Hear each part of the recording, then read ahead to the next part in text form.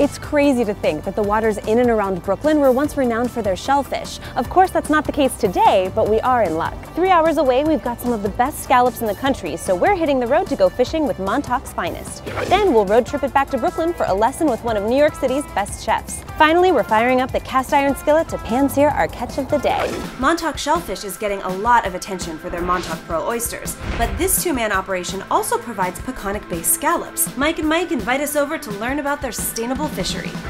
I'm a marine biologist at Stony Brook University. And I'm a fisherman.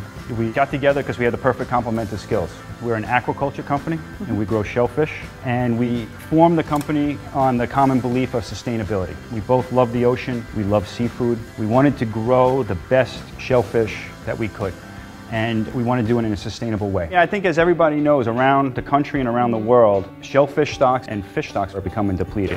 I built my house on oysters, and a major disease outbreak wiped out the population. I went from doing really well to just hitting the bottom. And that's the story of a fisherman's life. And now it's really nice to be involved in a sustainable fishery.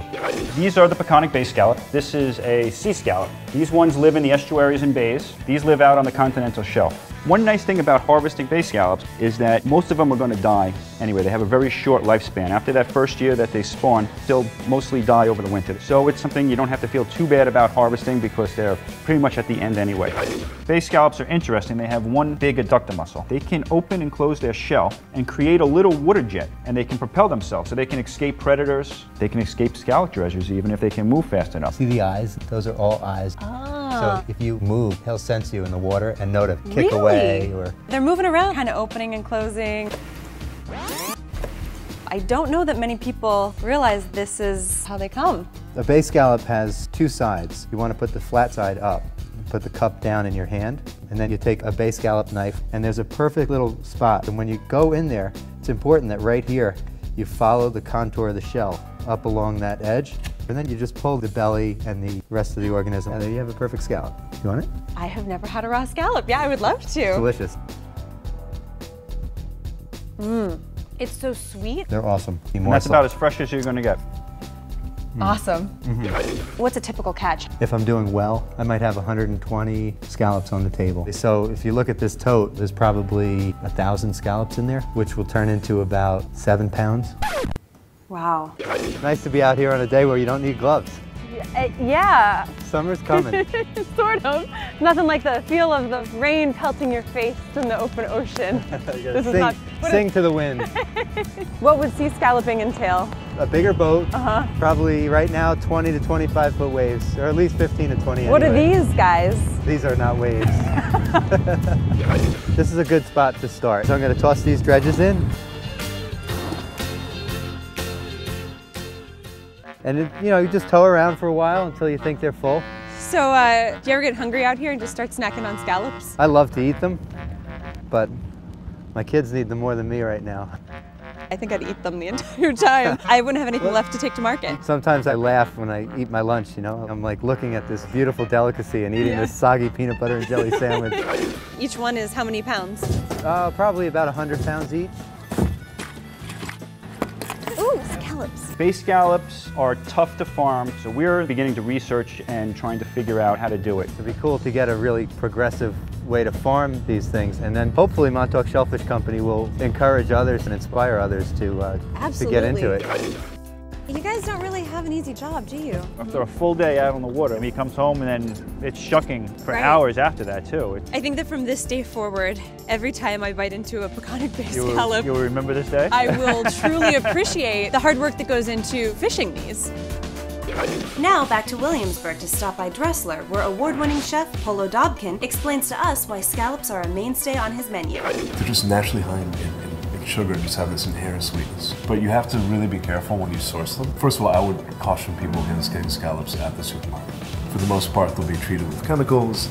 They just will not cook properly. They may not be the freshest. You're looking for dry scallops. You're looking for scallops that are firm and obviously with no perceptible odor. When you smell a scallop, you really just want to be able to smell the ocean, and that's it. There's different varieties of scallops. Yeah. And what are your favorite to cook? Diver scallops are around all year, so they're great, but obviously the bay scallops, Nantucket and Peconic Peconic are wonderful. What are we going to be making today? Today we're going to make pan-roasted diver scallops with sunchokes, salsify, pancetta, and wild mushrooms. Awesome. Should we go back to the kitchen? Yeah, let's do it. The most important part is that the pan is nice and hot. And you can't stress it enough not to put too many scallops in the same pan. Because if you put too many scallops, it's called crowding the pan. It reduces the heat of the pan and it doesn't allow the caramelize. And if you don't get caramelization on the first go, it's not going to happen. We're going to do a little bit of sea salt, and I would recommend to blot to remove any excess moisture, because any moisture is going to hinder the caramelization. You want to have it about 90–95% of the time on one side, so you get this beautiful golden brown color, and that's really going to bring the sweetness out of the scallop. You see it starting to caramelize? At this point, you just want to put it into a 425 or 450 degree oven, so it's enveloped in heat. And then it's going to take 3 to 4 minutes, depending on the size of the scallop. So it doesn't actually seem that difficult. If you source the scallops correctly, if you get the pan nice and hot, and just allow it to get a nice and golden brown, you can't go wrong. I like to finish with just a little bit of butter, or a good amount of butter. Some fresh thyme.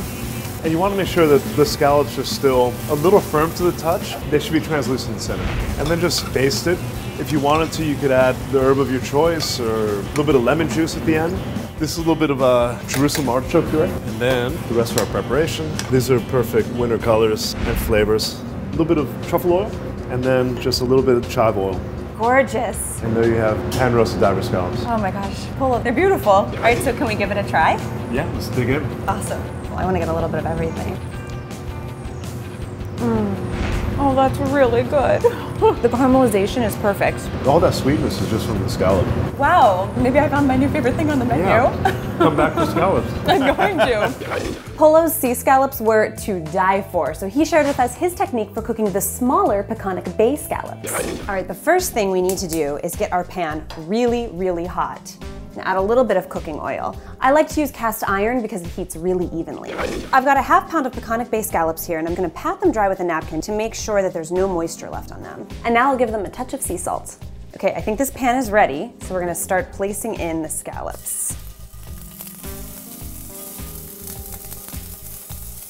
That's all I'm gonna do for now. I don't wanna crowd the pan too much. Just allow these to caramelize for about a minute. I'm just gonna check here for caramelization. They're looking really good. I'm just gonna give it a few more seconds and then add the butter.